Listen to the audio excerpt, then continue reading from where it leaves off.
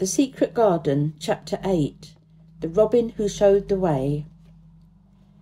She looked at the key for quite a long time. She turned it over and thought about it. As I have said before, she was not a child who had been trained to ask permission or consult her elders about things. All she thought about the key was that if it was the key to the closed garden, and she could find out where the door was, she could perhaps open it and see what was inside the walls, and what had happened to the old rose trees. It was because it had been shut up for so long that she wanted to see it. It seemed as if it must be different from all other places, and that something strange must have happened to it during the 10 years. And besides that, if she liked it, she could go into it every day and shut the door behind her, and she could make up some play of her own, and play it quite alone, because nobody would ever know where she was, but would think the door was still locked and the key buried in the earth. The thought of that pleased her very much. Living, as it were, all by herself in a house with 100 mysteriously closed rooms, and having nothing whatever to do to amuse herself, had set her inactive brain to work, and was actually awakening her imagination. There is no doubt that the fresh, strong, pure air from the moor had a great deal to do with it, just as it had given her an appetite, and fighting with the wind had stirred her blood, so the same things had stirred in her mind. In India she had always been too hot and languid and weak to care much about anything, but in this place she was beginning to care and to want to do new things. Already she felt less contrary, though she did not know why. She put the key in her pocket and she walked up and down her walk. No one but herself ever seemed to come there, so she could walk slowly and look at the wall, or rather at the ivy growing on it. The ivy was the baffling thing. Howsoever carefully she looked, she could see nothing but thickly growing, glossy, dark green leaves. She was very much disappointed. Something of her contrariness came back to her as she paced the wall and looked over it at the tree-tops inside. It seemed so silly, she said to herself, to be near it and not be able to get in. She took the key in her pocket when she went back to the house, and she made up her mind that she would always carry it with her when she went out, so that if she ever should find the hidden door, she would be ready. Mrs. Medlock had allowed Martha to sleep all night at the cottage, but she was back at work in the morning with cheeks redder than ever and in the best of spirits. "I got up at 4 o'clock, she said. "Hey, it were a pretty hot moor with birds getting up and rabbits scampering about and sun rising. I didn't walk all the way. A man gave me a ride in his cart, and I can tell you I did enjoy myself." She was full of stories of the delights of her day out. Her mother had been glad to see her, and they had got the baking and the washing all out of the way. She had even made each of the children a dough cake with a bit of brown sugar in it. I had 'em all piping hot when they come in from playing on moor. Oh, and cottage all smelt and nice, clean hot bacon. There was a good fire, and they just shouted for joy. Our Dickon, he said our cottage was good enough for a king to live in. In the evening they had all sat round the fire, and Martha and her mother had sewed patches on torn clothes and mended stockings, and Martha had told them about the little girl who had come from India, and who had been waited on all her life by what Martha called blacks, until she didn't know how to put on her own stockings. They did like to hear about you," said Martha. "They wanted to know all about the blacks and all about the ship you're coming. I couldn't tell 'em enough." Mary reflected a little. "I'll tell you a great deal more before your next day out," she said, "so that you will have more to talk about.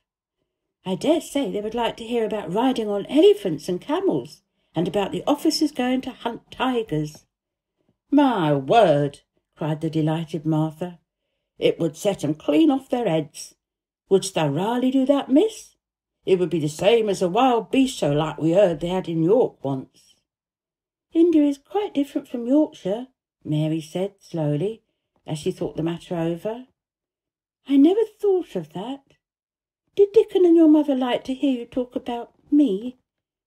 "Why, our Dickon's eyes nearly started out of his head They got that round, answered Martha. But mother, she were put out about your seeming to be all by yourself like. She said, hadn't Mr. Craven got no governess for her, nor no nurse? And I said, no, he hasn't, or Mrs. Medlock says he will when he thinks of it, but she says he mayn't think of it for 2 or 3 years. I don't want a governess, said Mary sharply.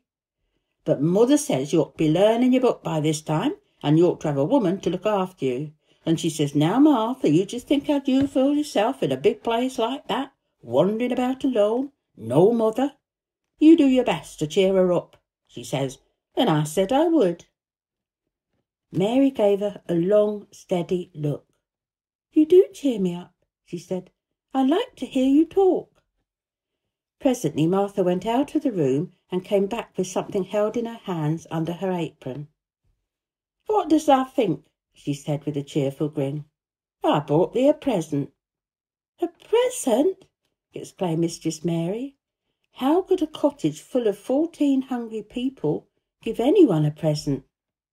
A man were driving across moor peddling, Martha explained, and he stopped his cart at our door. He had pots and pans and odds and ends, but mother had no money to buy anything. And just as he was going away, our Elizabeth Leland called out, Mother, he's got skipping ropes with red and blue handles. And mother, she calls out quite sudden, Here, stop, mister, how much are they? And he says, 2pence.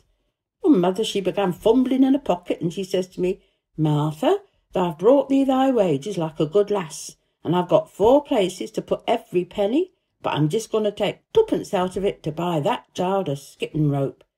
And she bought one, and here it is. She brought it out from under her apron and exhibited it quite proudly.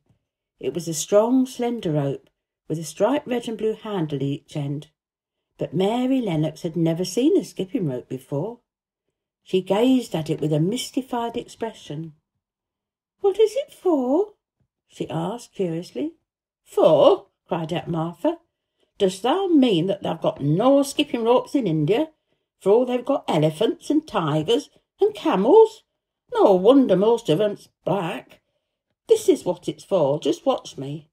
And she ran into the middle of the room and, taking a handle in each hand, began to skip and skip and skip, while Mary turned in her chair to stare at her, and the queer faces in the old portrait seemed to stare at her too, and wonder what on earth this common little cottager had the impudence to be doing under their very noses. But Martha did not even see them. The interest and curiosity in Mistress Mary's face delighted her, and she went on skipping and counted as she skipped until she had reached 100. I could skip longer than that, she said when she stopped. I've skipped as much as 500 when I were 12, but I wasn't as fat then as I am now, and I was in practice. Mary got up from her chair, beginning to feel excited herself. It looks nice, she said. Your mother is a kind woman. Do you think I could ever skip like that? You just try it, urged Martha, handing her the skipping rope. You can't skip 100 at first, but if you practice, you'll mount up. That's what mother said. She says nothing will do her more good than having a skipping rope. It's the sensiblest toy a child can have. Let her play out in fresh air skipping, and it'll stretch her legs and her arms and give her some strength in 'em. It was plain that there had not been a great deal of strength in Mistress Mary's arms and legs when she first began to skip. She was not very clever at it, but she liked it so much that she did not want to stop. Put on thy things and run and skip out of doors, said Martha. Mother said I must tell you to keep out of doors as much as you could, even when it rains a bit, so as thy wrap up warm. Mary put on her coat and hat and took her skipping rope over her arm. She opened the door to go out, and then suddenly thought of something and turned back rather slowly. Martha, she said, they were your wages. It was your 2pence, really. Thank you. She said it stiffly, because she was not used to thanking people or noticing that they did things for her. Thank you, she said, and held out a hand because she did not know what else to do. Martha gave her hand a clumsy little shake, as if she was not accustomed to that sort of thing either. And then she laughed. Thou art a queer old womanishly thing," she said. "If thou had been Elizabeth Ellen, they'd have given me a kiss." Mary looked stiffer than ever. "Do you want me to kiss you?" Martha laughed again. "Nay, not me," she answered. "If thou were different, perhaps thou'd want to thyself. But thou isn't. Run off outside and play with thy rope." Mistress Mary felt a little awkward as she went out of the room. Yorkshire people seemed strange, and Martha was always rather a puzzle to her. At first she had disliked her very much, but now she did not. The skipping rope was a wonderful thing. She counted and skipped and skipped and counted until her cheeks were quite red, and she was more interested than she had ever been since she was born. The sun was shining, and a little wind was blowing. Not a rough wind, but one which came in delightful little gusts and brought a fresh scent of newly turned earth with it. She skipped round the fountain garden, and up one walk and down another. She skipped at last into the kitchen garden, and saw Ben Weatherstaff digging and talking to his robin, which was hopping about him. She skipped down the walk towards him, and he lifted his head and looked at her with a curious expression. She had wondered if he would notice her. She really wanted him to see her skip. "Well," he exclaimed, "upon my word, perhaps thou art a young un after all, and perhaps thou got child's blood in thy veins instead of that sour buttermilk. Thou skip red into thy cheeks as sure as my name's Ben Weatherstaff. I wouldn't have believed thou could do it." "I've never skipped before," Mary said. "I'm just beginning. I can only go up to 20. "Thou keep on," said Ben. "Thou shapes well enough at it for a young un that's lived with heathen. Just see how he's watching thee," jerking his head towards the robin. "He followed after thee yesterday. He'll be at it again today. He'll be bound to find out what skipping rope is. He's never seen one.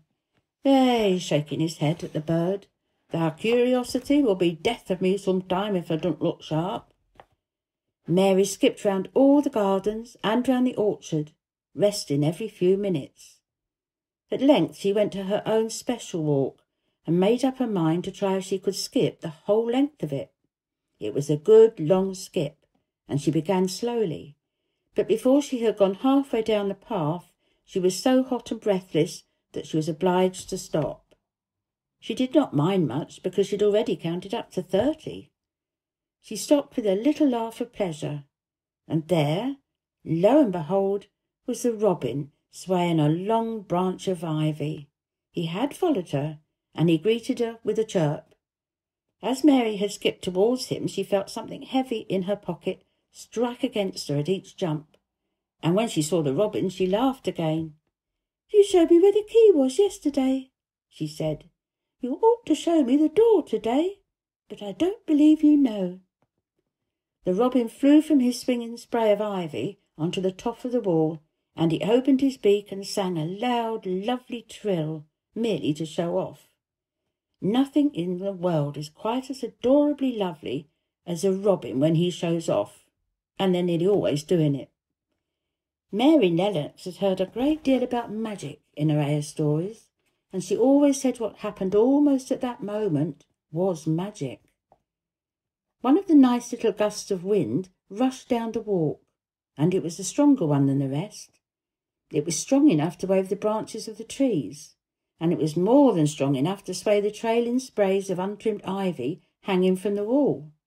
Mary had stepped close to the robin, and suddenly the gust of wind swung aside some loose ivy trails, and more suddenly still she jumped towards it and caught it in her hand. And this she did because she had seen something under it, a round knob which had been covered by the leaves hanging over it. It was the knob of a door. She put her hands under the leaves and began to pull and push them aside. Thick as the ivy hung, it nearly all was a loose and swinging curtain, though some had crept over wood and iron. Mary's heart began to thump, and her hands to shake a little in her delight and excitement. The robin kept singing and twittering away and tilting his head onto one side, as if he were as excited as she was. What was this under her hands, which was square and made of iron, and which her fingers found a hole in? It was the lock of the door, which had been closed for 10 years, and she put her hand in her pocket, drew out the key, and found it fitted the keyhole. She put the key in and turned it. It took 2 hands to do it, but it did turn. And then she took a long breath and looked behind her up the long walk to see if anyone was coming.